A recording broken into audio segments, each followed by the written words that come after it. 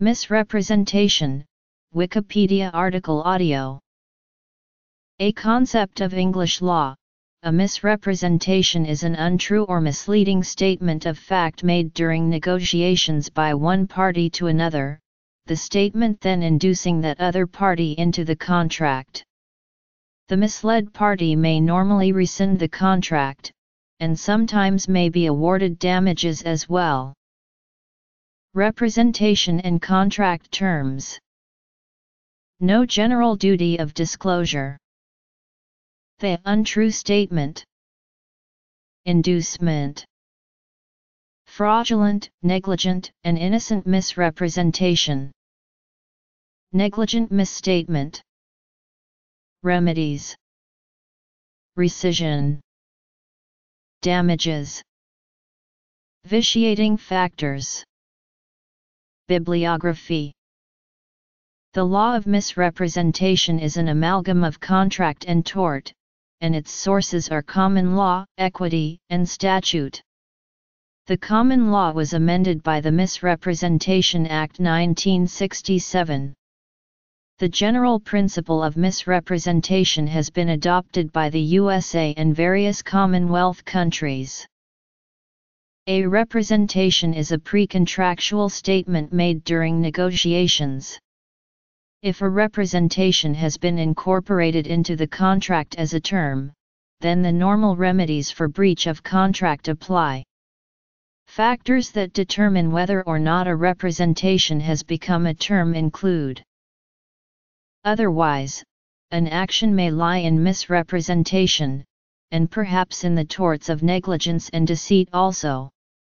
Although a suit for breach of contract is relatively straightforward, there are advantages in bringing a parallel suit in misrepresentation, because whereas repudiation is available only for breach of condition only, rescission is prima facie available for all misreps, subject to the provisions of S.2 of the Misrepresentation Act 1967, and subject to the inherent limitations of an equitable remedy. There is no general duty of disclosure in English contract law, and one is normally not obliged to say anything. Ordinary contracts do not require good faith as such, and mere compliance with the law is sufficient. However, in particular relationships, silence may form the basis of an actionable misrepresentation. To amount to a misrepresentation, the statement must be untrue or seriously misleading. A statement which is technically true but which gives a misleading impression is deemed an untrue statement.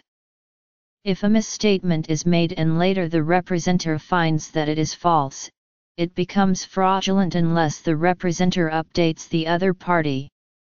If the statement is true at the time, but becomes untrue due to a change in circumstances, the representer must update the original statement. Actionable misrepresentations must be misstatements of fact or law. Misstatements of opinion or intention are not deemed statements of fact, but if one party appears to have specialist knowledge of the topic, his opinions may be considered actionable misstatements of fact. For example, false statements made by a seller regarding the quality or nature of the property that the seller has may constitute misrepresentation. Statements of opinion are usually insufficient to amount to a misrepresentation, as it would be unreasonable to treat personal opinions as facts. As in Bissett v. Wilkinson, exceptions can arise where opinions may be treated as facts. Statements of intention do not constitute misrepresentations should they fail to come to fruition. Since the time the statements were made, they cannot be deemed either true or false. However, an action can be brought if the intention never actually existed, as in Edgington v. Fitzmaurice.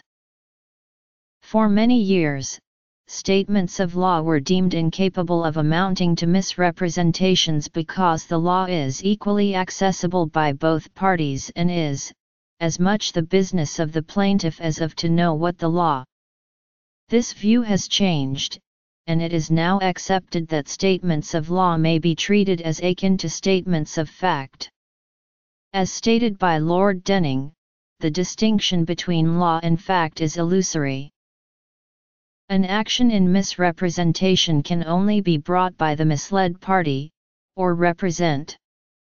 This means that only those who were an intended recipient of the representation may sue, as in Peake v. Gurney.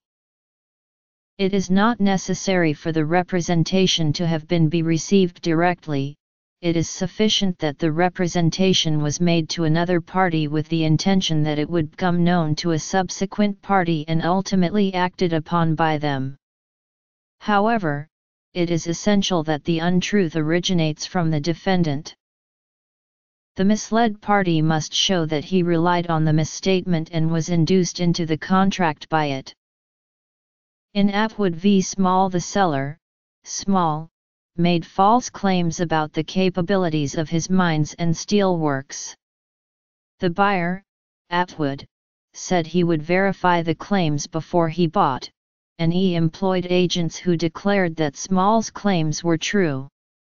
The House of Lords held that Atwood could not rescind the contract, as he did not rely on Small but instead relied on his agents. Edgington v. Fitzmaurice confirmed further that a misrepresentation need not be the sole cause of entering a contract, for a remedy to be available, so long as it is an influence. A party induced by a misrepresentation is not obliged to check its veracity. In Redgrave v. Heard, Redgrave, an elderly solicitor told Heard, a potential buyer, that the practice earned £300 pa. Redgrave said Heard could inspect the accounts to check the claim, but Heard did not do so. Later, having signed a contract to join Redgrave as a partner, Heard discovered the practice generated only £200 pa, and the accounts verified this figure. Lord Jessel Mr. held that the contract could be rescinded for misrepresentation, because Redgrave had made a misrepresentation, adding that Heard was entitled to rely on the £300 statement. By contrast, in Leaf v. International Galleries, where a gallery sold painting after wrongly saying it was a constable, Lord Denning held that while there was neither breach of contract nor operative mistake, there was a misrepresentation, but, 5 years having passed, the buyer's right to rescind had lapsed. This suggests that, having relied on a misrepresentation, the misled party has the onus to discover the truth within a reasonable time. In Doyle v. Olby, a party misled by a fraudulent misrepresentation was deemed not to have affirmed even after more than a year. The common law was amended by the Misrepresentation Act 1967. It was mildly amended by the Unfair Contract Terms Act 1977 and in 2012, but it escaped the attention of the Consolidating Consumer Rights Act 2015. Prior to the Misrepresentation Act 1967, the common law deemed that there were two categories of misrepresentation, fraudulent and innocent. The effect of the Act is primarily to create a new category by dividing innocent misrepresentation into two separate categories, negligent and wholly innocent, and it goes on to state the remedies in respect of each of the three categories. The point of the three categories is that the law recognizes that the defendant may have been blameworthy to a greater or lesser extent, and the relative degrees of blameworthiness lead to differing remedies for the claimant. Once misrepresentation has been proven, it is presumed to be negligent misrepresentation, the default category. It then falls to the claimant to prove that the defendant's culpability was more serious and that the misrepresentation was fraudulent. Conversely, the defendant may try to show that his misrepresentation was innocent. Negligent misstatement is not strictly part of the law of misrepresentation, but is a tort based upon the 1964 obiter dicta in Hedley-Byrne v. Heller, where the House of Lords found that a negligently made statement could be actionable provided a special relationship existed between the parties.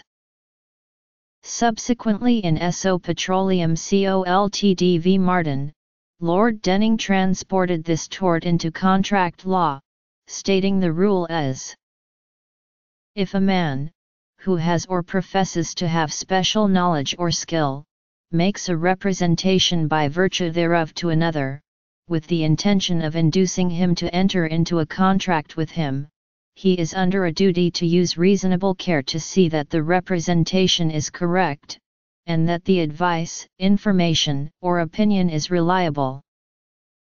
The misled party may normally rescind the contract, and sometimes may be awarded damages as well. A contract vitiated by misrepresentation is voidable and not void ab initio. The misled party may either rescind or affirm and continue to be bound. If the claimant chooses to rescind, the contract will still be deemed to have been valid up to the time it was avoided, so any transactions with a third party remains valid, and the third party will retain good title. Rescission can be effected either by informing the representer or by requesting an order from the court. Rescission is an equitable remedy which is not always available. Rescission requires the parties to be restored to their former positions, so if this is not possible, rescission is unavailable. A misled party who, knowing of the misrepresentation, fails to take steps to avoid the contract will be deemed to have affirmed through laches, as in Leaf v. International Galleries, and the claimant will be estopped from rescinding. The time limit for taking such steps varies depending on the type of misrepresentation. In cases of fraudulent misrepresentation, the time limit runs until when the misrepresentation ought to have been discovered, whereas in innocent misrepresentation, the right to rescission may lapse even before the represent can reasonably be expected to know about it. Sometimes, third-party rights may intervene and render rescission impossible. Say, if A misleads B and contracts to sell a house to him, and B later sells to C, the courts are unlikely to permit rescission as that would unfair impinge upon C. Under Misrepresentations Act 1967 S2 of the Misrepresentation Act 1967, the court has discretion to award damages instead of rescission, if of opinion that it would be equitable to do so, having regard to the nature of the misrepresentation and the loss that would be caused by it if the contract were upheld, as well as to the loss that rescission would cause to the other party. Damages are monetary compensation for loss. In contract and tort, damages will be awarded if the breach of contract causes foreseeable loss. Given the relative lack of blameworthiness of a non-fraudulent defendant for many years, lawyers presumed that for these two categories, damages would be on a contract/tort basis requiring reasonable foreseeability of loss. In 1991, Royscott Trust Ltd v. Rogerson changed all that. The court gave a literal interpretation of S.2. The phrase "shall be so liable" was read literally to mean liable as in fraudulent misrepresentation. So, under the Misrepresentation Act 1967, damages for negligent misrepresentation are calculated as if the defendant had been fraudulent, even if he has been only negligent. Although this was almost certainly not the intention of Parliament, no changes to the law have been made to address this discrepancy.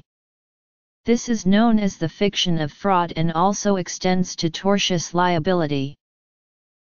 The relative expertise of the parties, the reliance that one party has shown on the statement, the reassurances given by the speaker, the customary norms of the trade in question, the representation forms the basis of a collateral contract. Agents have a fiduciary relationship with their principal. They must make proper disclosure and must not make secret profits. Statements of opinion. Where an opinion is expressed yet this opinion is not actually held by the representer, where it is implied that the representer has facts on which to base the opinion, where one party should have known facts on which such an opinion would be based. Statements of law. Statement to the misled.